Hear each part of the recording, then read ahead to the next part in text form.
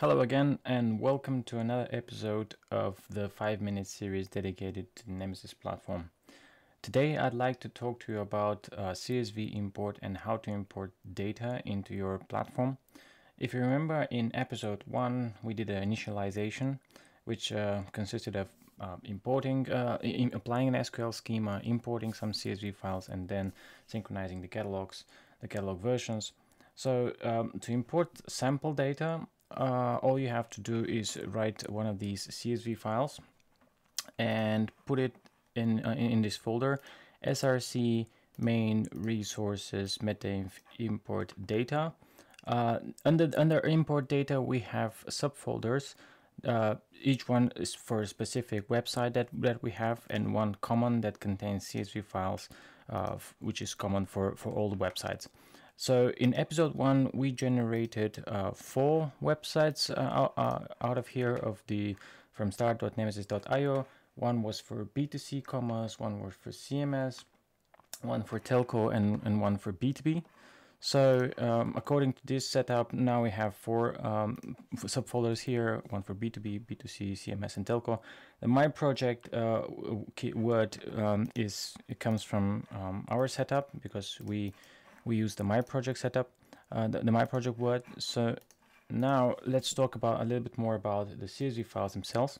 So each CSV file contains a lot of different input blocks. Each input block starts with a JPA keyword, such as merge, insert, remove, and then it's followed by a fully qualified name of an entity, of a JPA entity that we would like to insert, remove, or merge.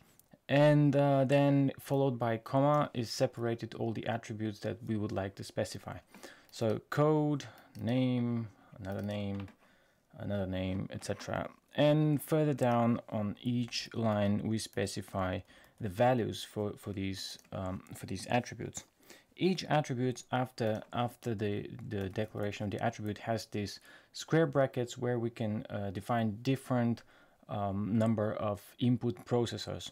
So these input processors are actually taking the input from the line below and passing it through these input processors, and then producing some output that will be set as an attribute value.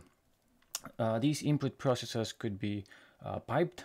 So some of them could be single values, such as ID or locale equals en, specifying that the value below will be used as an English locale, but some of them can also be piped. So let's have a look here. What we have is a split equals the pipe symbol, and then semicolon equal attribute equals code. So this actually means that whatever value we find underneath this attribute will be split using the pipe symbol. Semicolon separates 2 or more input processors, and now the second input processor begins. The second input processor is attribute equals code. So the value that we have underneath will be split using the pipe symbol, and each one of these will be passed as an input to the second input processor.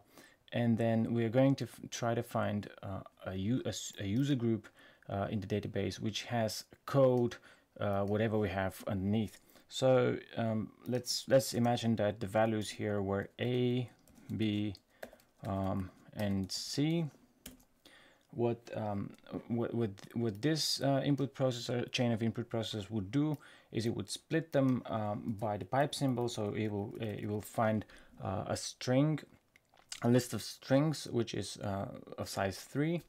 The values will be A, B, and C, and each one of these will be passed as an input to the second, and it will try to find a user group in the database with code equals A, a user group with code equals B, and a user group with code equals C. And finally we'll have a list of 3 user groups, and those list of 3 user groups will be we will try to assign to supergroups. So that's pretty much it. It's really powerful. We have more than 50 different input processors that you can chain, and you can customize and you can use to import your CSV files and in such a way that it allows you to very quickly initialize your system and populate with some sample data. Furthermore, these CSVs can be imported at runtime.